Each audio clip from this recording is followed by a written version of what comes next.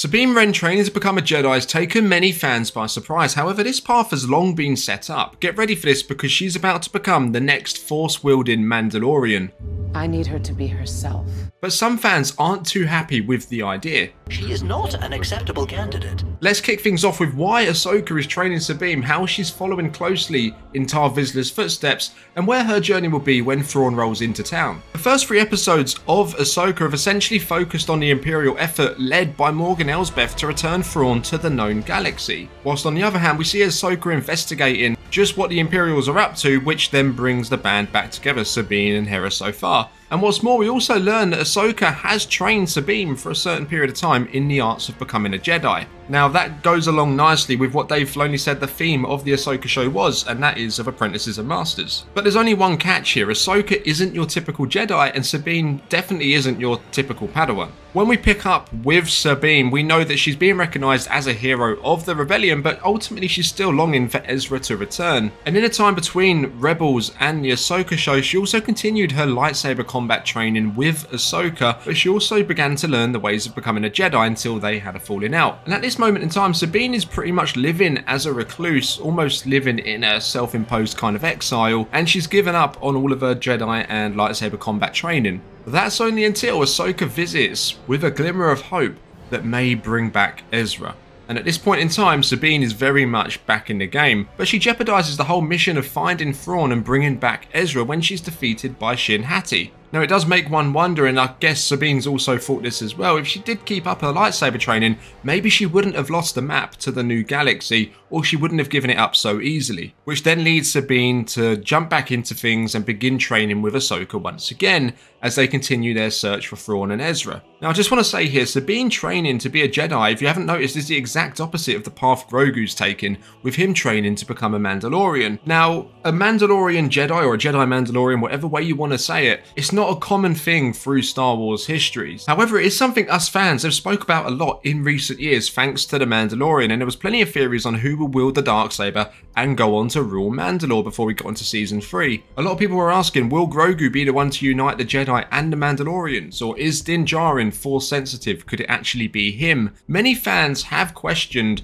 in the Ahsoka show why Ahsoka took on Sabine as a Padawan. Now we know from Huyang that she's not very gifted with the Force. In fact, she's the worst candidate to become a Jedi in the last 500 years. Effectively the whole time Huyang has been training Jedi Padawans and teaching them how to construct lightsabers. But it's in episode 3 of the Ahsoka show that she actually reveals why she is training Sabine, if you can read between the lines here. She goes on, and I quote, "I don't need her to be a Jedi, I need her to be herself." I admit it is cheesy when she said that, but there is a little bit more to it. Why would Ahsoka want Sabine to be a Jedi when she doesn't even consider herself one at this present time? Yes, we've heard other characters call her a Jedi, but Ahsoka left the Order. Although she uses the Force for good, she doesn't have that title, like, let's say, Luke Skywalker has. Now, if you listen closely to what Ahsoka actually said here, Sabine needs to be herself, it made me wonder, well, who is Sabine? Who is Sabine's self? She's a Mandalorian, but there's another defining trait that makes Sabine who she is, and that is her love for art. And this really is the penny dropping kind of moment. Which other Mandalorian also appreciated the arts,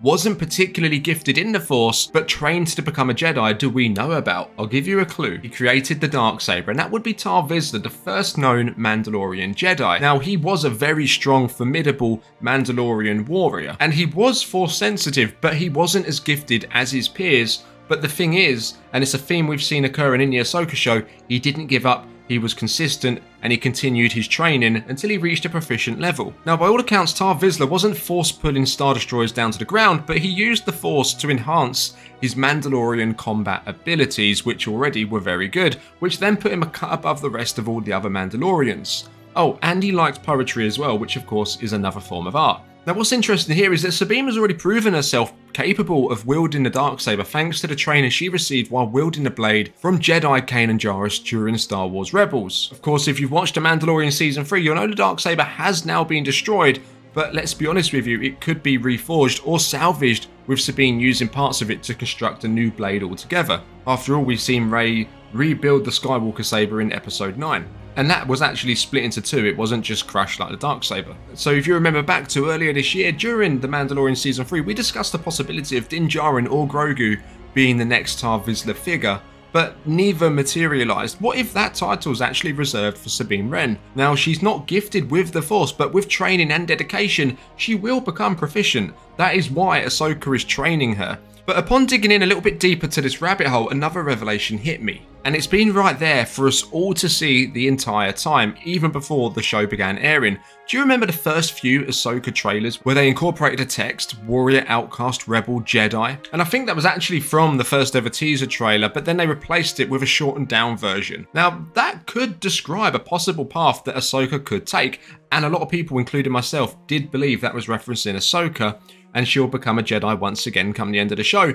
But it could also be about Sabine, which, come to think of it now, actually fits better in my opinion. Mandalorian warrior, rebellion leader, Jedi Padawan. Now, one of the big criticisms of the sequel trilogy was how they just made Rey so powerful with very little training. I mean, yes, I know some people will say she is a Palpatine and he is very powerful, but she would also need training to learn these powers. The gifts can be there from birth, but you need to learn how to unwrap them, how to use them and utilize them. And for me, I think Filoni's really showing the struggle that Sabine's going through with her own Force Jedi training. But as we know, not everyone's sold on the idea of her wielding the Force altogether, because she never really demonstrated any kind of Force ability during any other time we've seen her in animation. But what if I told you, with Sabine coming from Clan Wren, that actually made her part of House Vizsla, and perhaps foreshadowing her future, she was once taken to visit a statue of Tar Vizsla, the first Mandalorian Jedi, as a child by her father. But not only that, she has already proven herself able to wield the Darksaber already. So to me, her path to date seems to follow along the lines of Tar Vizsla's himself, with his influence seemingly being constantly present in her life.